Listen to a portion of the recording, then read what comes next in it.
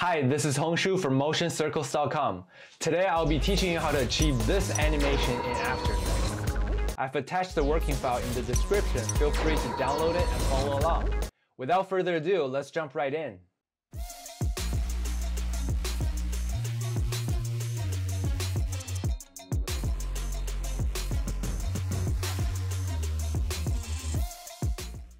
Alright, let's get started. As you can see here, this is my storyboard. I've got 4 frames here, and then it's very straightforward. I've got this ball that's bouncing around up and down in the first scene, and it's gonna shoot to the right, bounce on these 3 shapes to give it more energy, and then it's gonna shoot to the third scene where we have some secondary animation here with a bunch of shapes, and then maybe the circle can be duplicated to take the entire screen. And then it's gonna go to the last scene where we have all these cylinders, and then once our object passes through the cylinders, it's gonna change color or change the glow setting. So this is a color palette that I have over here, and then we already set up the animation in After Effects. With the storyboard, this is the animation that we have. Let me go back to After Effects and let's go into the demo composition. Let's see what we have in terms of animation. Very fast-paced, straightforward, simple animation. In the first scene, you can see all we animated is the ball just bounced a couple times, and then we have a null object controlling the whole scene, shooting to the right to transition to the second scene where we have this ball coming in from the left, touch this shape over here, and then make it spin a little bit, and then touch this shape over here, make it spin, and then touch the last one, push it out to the scene where the ball just come to the center, and then all of a sudden in the third scene we got this line that's coming across the screen, touching the ball and push it down where we have this little shape here coming down with the ball, and then we have some secondary animation in the background, some trim path. Once the ball goes inside the shape, it's gonna bounce quickly a couple times, and then shoot to the right where we have the ball passing through these cylinders, and then each one is going to change color. So this is a basic setup of our animation. Alright, the first thing I want to talk about is color. So if we want to make this animation more stylized, we need to not only have the basic animation set up, but also add some extra stuff like the color animation. In the first scene, I see this is pretty static with all the blue color staying in the entire scene. So first of all, I want to go inside this blue shape here, and then I want to animate the color. And let me go back to my project setting, and then we have our color palette over here. Let's drag it in. Let's go inside the block here, and then go down the drop down menu. Let's go into the fill, and then let's add a keyframe on the color setting. Go forward 2 frames. Let's change this color to maybe a orange color, and then let's go forward 2 frames again, let's change it to purple. 2 frames again, let's change it to yellow, and then 2 frames again, let's change it to red, and then 2 frames again, let's get it back to the blue color. And this is going to be the color change for our background. However, you can see there's this ground level that's staying still in blue color, so we need to change those colors as well. Let me copy all these colors, Command C. Okay, that looks pretty good. And then we need to right click, toggle whole keyframes so that it's not fading in and out between these colors. It's gonna jump to each color. Let's turn off my color palette, move it all the way to the top, and then we can turn it off for now. And let's see the animation now with a color change. That just adds a bit more energy, and once we add the glow effect, it's gonna make it much better. So that's a color variation you can always add to your project to make it look better. The next thing I want to talk about is the glow effects. Let's go inside layer new and then add a adjustment layer. Let's call this one glow. Go to effects and presets. Let's search for deep glow. Double click, and all of a sudden we can see everything is just glowing, and then it looks much better right now. After we add the glow effect, it just makes the color animation that we did just now much more interesting. I think the glow is a bit too much. Let's change the radius to maybe 250, and then the exposure to 0.8, something like that. So this is just one adjustment layer that I'm overlaying on top of all the layers so that our glow effect is the same across all the different elements in the scene. However, I can still do some individual glow effects for the different elements on each layer to add more variation to the glow as well.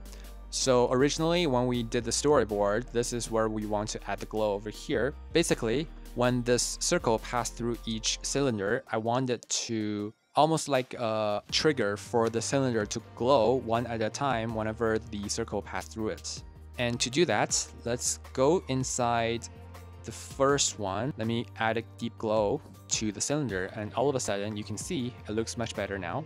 Let's add a keyframe on the exposure setting, hit U on the keyboard to show the keyframe. Now what we want to do is, at this point, I want the exposure to be at 1. Maybe you can turn it off a bit more, maybe 250. Yeah, that's good enough. It doesn't have to be 500 for the radius.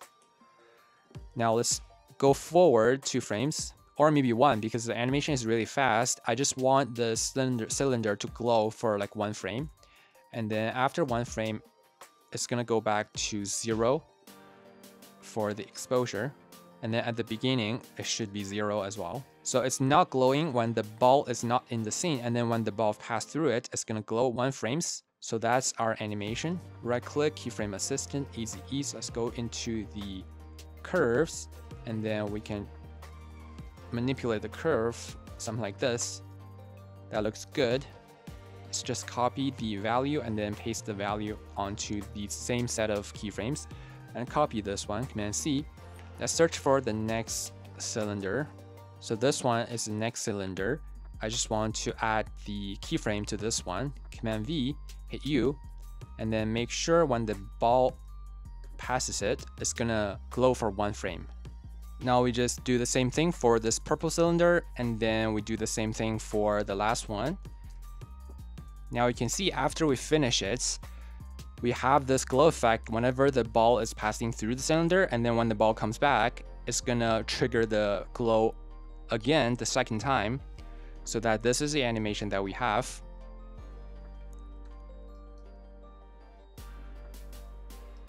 That looks pretty nice. All right, let's see after we add the glow effect on the scene.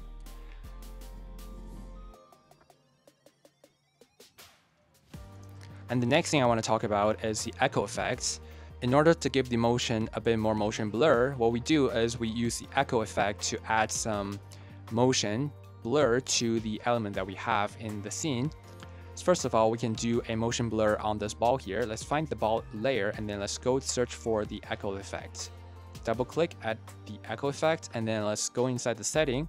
We need to make sure echo time, we change it to 0.0002, and then number of echoes, we can either do 5 or 10, depends on what you like. Let's change the operator to maximum, and then let's see what we have for our animation. And now you can see with 5 copies, we have this ball just shooting down with a bunch of echoes, so that it gives it a motion blur effect to add more variation to our animation. That looks pretty good, I like it. And we can do the same thing for the other element in the scene. For example, we can do it on this shape here, the first shape that the ball hits. We can go copy the echo effect and then paste down to this layer. If I toggle the timeline, you can see when it comes in, it becomes thicker. I think we can tone down the number of copies, maybe give it a 3 copies, 3 echoes when it comes in. So when it changes in motion, it almost give it a smear effect to this animation. And then after we add it in most of the elements in the scene, it's gonna make the whole thing a bit more interesting. So we can not only add this one onto the first shape, but also onto the second shape, and then the last one over here at the bottom. They all work pretty well. And then we can add it to this ball in the center as well. Let's see the animation with our echo effects on for the whole scene.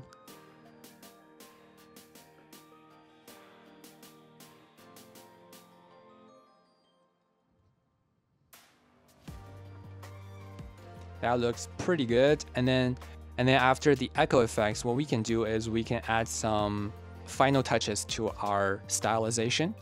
And the first thing, I want to Command A, group all the elements together. Name this one Final Animation. And then with the Final Animation, we can go to add an adjustment layer. Let's go add a noise effect.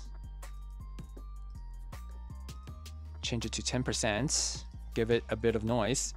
And then let's do a chromatic aberration as well for the last thing. Duplicate the layer 3 times and then go to Effects and Presets. Let's search for Channel Mixers.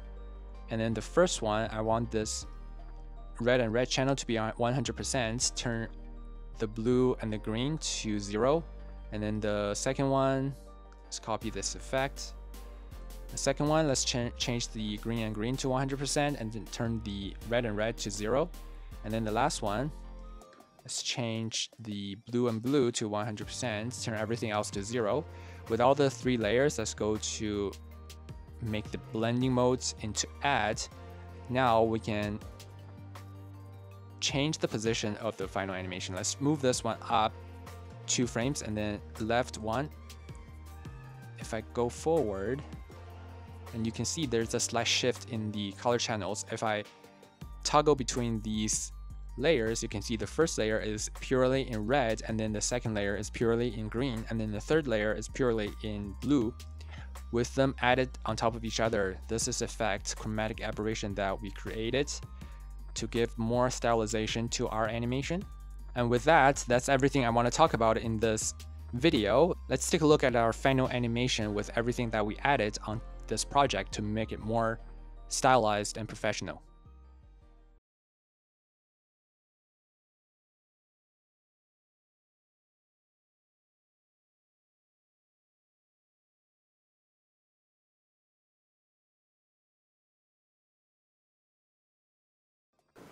Thanks for watching. Hope you enjoyed this video. If you learned something new, please leave me a like and consider subscribing to the channel.